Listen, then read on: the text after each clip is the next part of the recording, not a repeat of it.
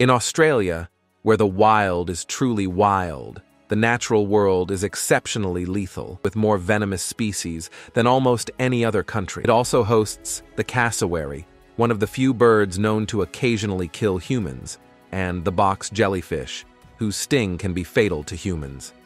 And let's not forget the usual suspects: saltwater crocodiles, great white sharks, venomous spiders, and the highly venomous stonefish.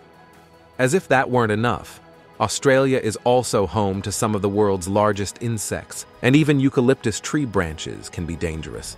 These branches can suddenly fall during hot, dry weather due to a phenomenon known as sudden limb drop, posing a significant risk to anyone nearby. Moreover, the country has witnessed the 3 biggest wildfires of the 21st century, solidifying its reputation as a land of formidable challenges.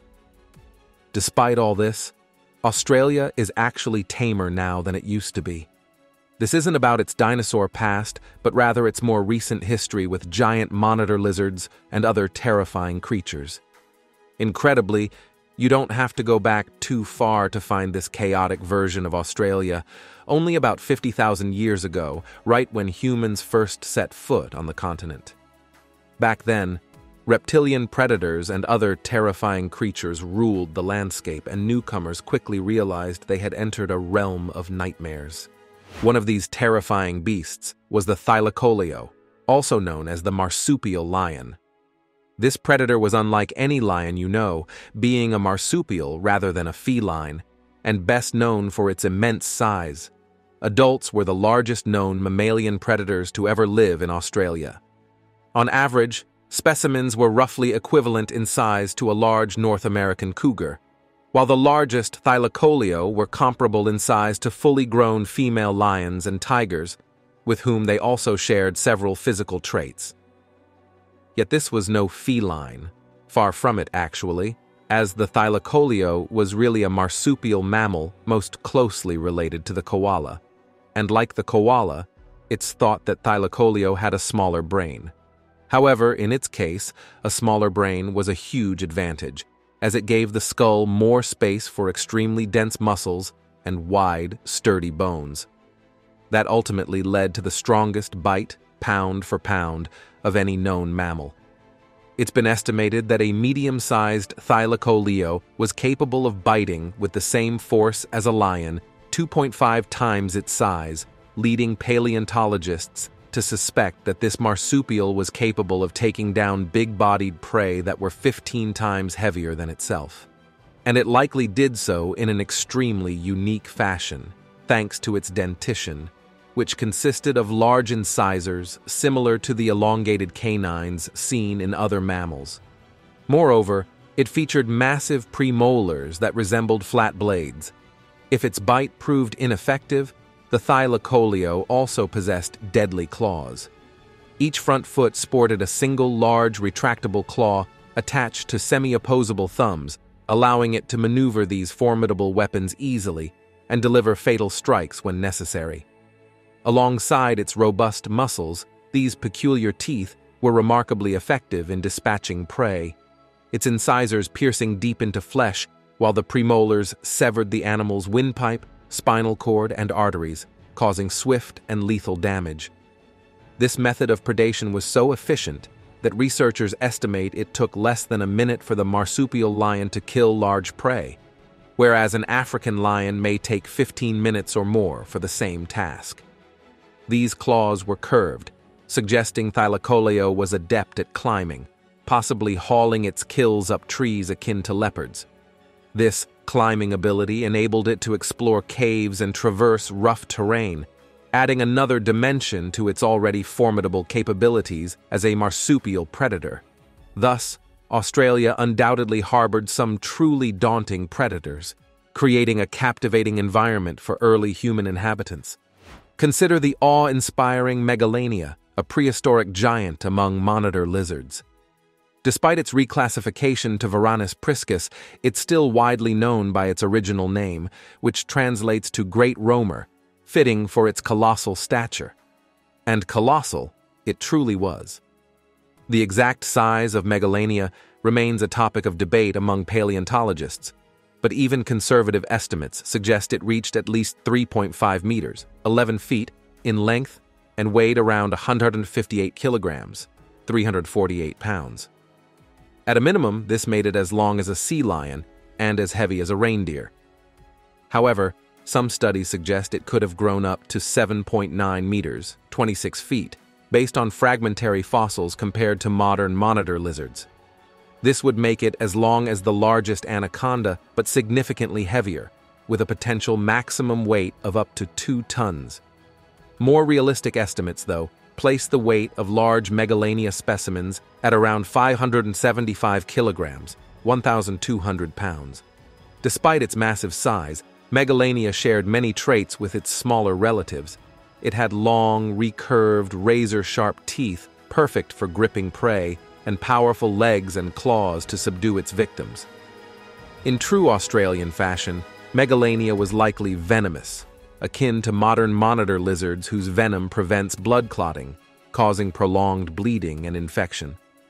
Given its close relation to the Komodo dragon, some paleontologists theorize that Megalania employed similar hunting techniques, inflicting a venomous bite and then retreating to let the venom do its work.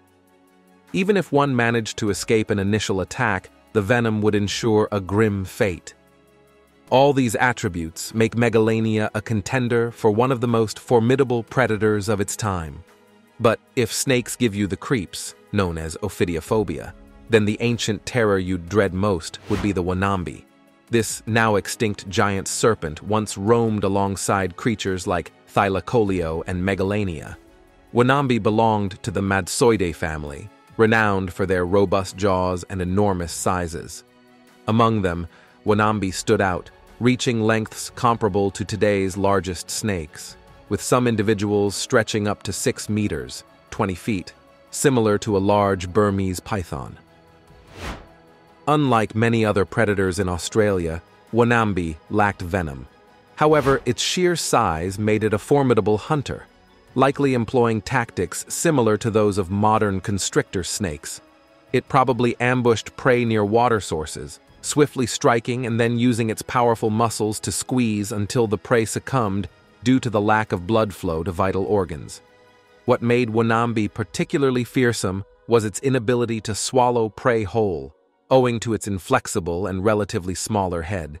Instead, it tore into its victims with sharp teeth and a robust body, sometimes tearing them apart or even disemboweling them. This grisly hunting style may have posed a greater threat to early Australians than encounters with Megalania or Thylacoleo. Indeed, studies indicate that even today, constrictor snake attacks remain a significant cause of death in certain indigenous communities. Meanwhile, in the expansive skies and open landscapes of prehistoric Australia, another kind of terror reigned supreme. Birds were not just large, they were truly monstrous, especially the fearsome genyornis. This colossal bird, reminiscent of the terrifying terror birds, belonged to a separate and equally formidable family of flightless giants known as the Dromornithidae, or thunderbirds.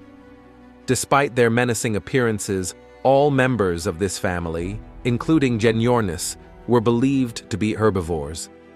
However, their massive size alone was enough to inspire dread and provide a formidable defense. The genyornis, in particular, towered over humans, with the average individual standing a staggering 2 meters or 6.5 feet tall. These creatures were not just tall, but built like tanks, their enormous and robust bones endowing them with incredible durability and heft, pushing their weight to a staggering 1/4 of a ton. Their mere presence was enough to send shivers down the spine of any potential threat. But size was not their only defense. If their towering stature and immense weight weren't sufficient to deter predators, the genyornis had more weapons in its arsenal. This behemoth possessed a powerful beak capable of delivering devastating blows and sharp claws that could easily rend flesh. The combination of these formidable physical attributes made the genyornis a creature to be feared and respected in the harsh and unforgiving prehistoric landscape of Australia. Another of this impressive creatures was the formidable Procoptodon golaya, revered as the largest kangaroo to ever roam the planet. Standing proudly at an imposing height of approximately 2 meters, this colossal herbivore possessed a unique array of features that set it apart from its contemporaries with an air of primal dominance. Unlike its modern kin, Procoptodon golaya sported a compact, blunt-faced visage crowned with forward-facing eyes, a predatory design that bestowed it with unparalleled depth perception. This anatomical advantage was a critical adaptation in navigating the labyrinthine depths of primeval forests, ensuring acute awareness of potential threats and treacherous terrain. Yet, it was the creature's muscular hind legs that truly struck fear into the hearts of would-be predators. Renowned for their extraordinary spring-like power, these limbs were not only instrumental in effortless bounds across the landscape, but also delivered devastating, bone-shattering kicks to any adversary foolish enough to challenge its dominion. Such displays of strength and agility underscored Procoptodon golaya's prowess as both hunter and defender in its harsh, prehistoric environment. Furthermore, the dietary choices of this gargantuan marsupial painted a portrait of a relentless herbivorous juggernaut. Armed with robust jaws and a specialized dental configuration, Procoptodon golaya efficiently devoured tough, fibrous vegetation that even the hardiest of competitors dared not confront.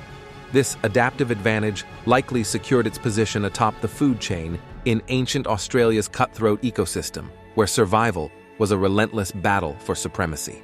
Ancient Australia clearly wasn't exactly a tourist hotspot.